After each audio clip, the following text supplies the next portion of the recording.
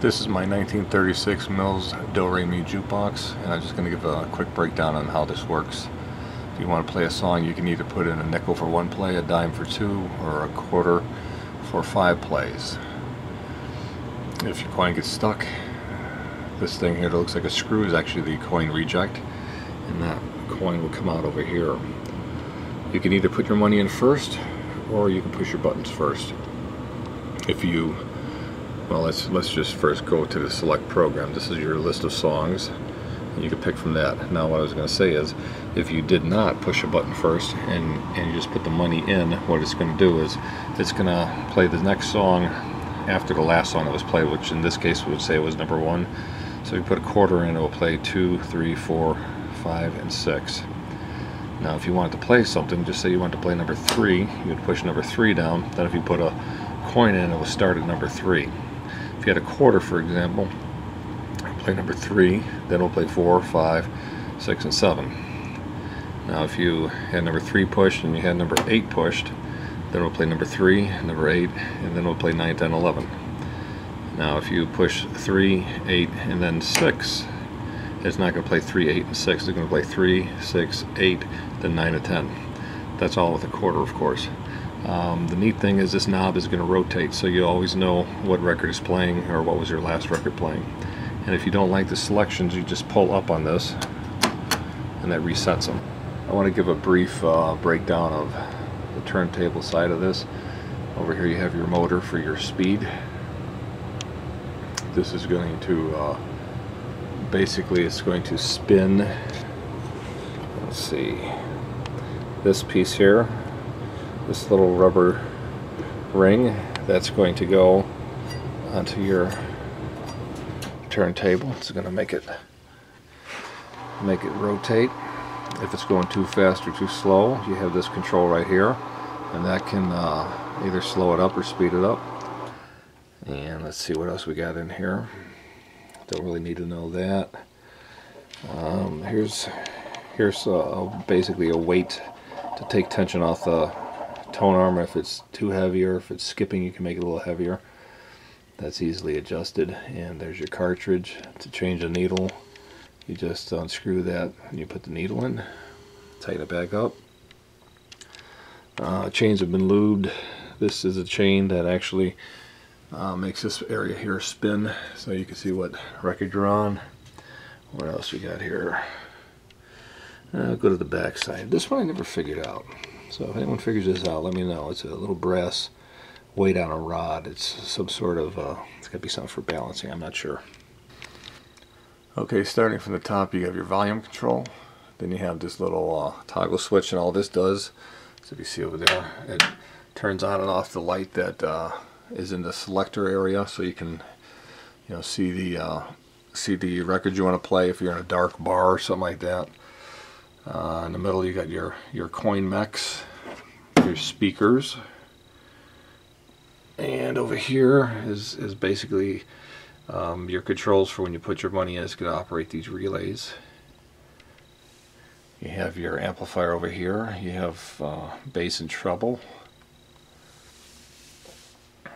You have this. I'm not exactly sure what this is. I have seen an image once and I actually copied it on my desktop, but it's a giant resistor, and what it does is sometimes if you're picking a record, the arm will come down and then all of a sudden it'll kick out. It'll like try to play and then kick out, and if you dial this up a little bit, that takes care of that. Let's see, what else do we have here? This area here, basically, I believe this area over here is when the record gets to the end, it's going to make a switch, which is right over here. I don't want to touch it. I got power there. Makes that switch, and it will kick the tone arm off.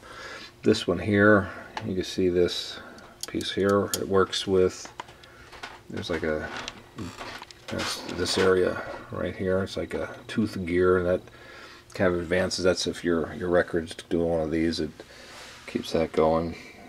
Let's see what else. I think that's a noise resistor. No, actually that's like a capacitor, sorry.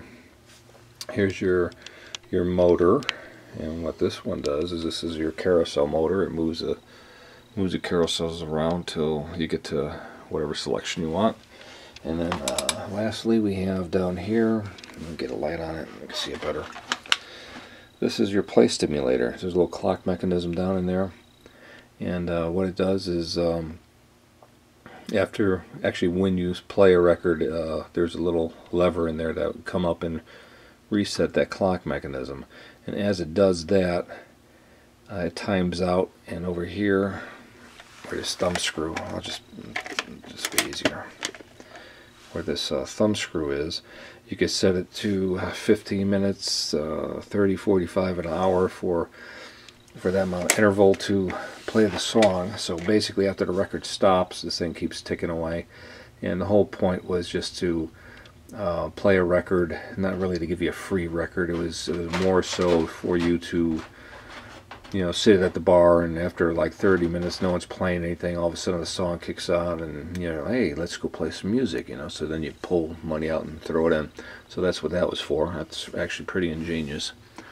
Let's see, I think that's pretty much it in a nutshell. So that was the 1936 Mills Do Re Mi. Oh yeah, I did say I was going to show you this. So okay, just say if you put a coin in, this should give you 2 credits right here. So just push this down. That's going to make that relay.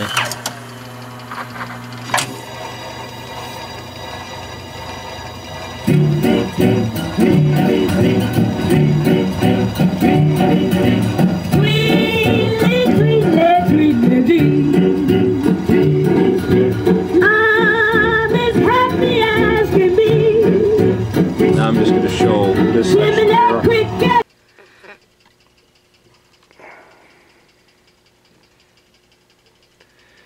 As you can see right here, this is what's ticking. And you see you got time settings, 15 minutes, 30 minutes, 45 minutes, 1 hour. And basically call it a, what do they call it? They call it, let me read it, be easier.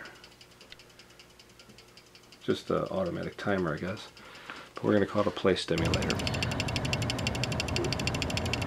Basically, I'm going to show you how the play stimulator works here. You can see inside the clock mechanism, and you see it counting down.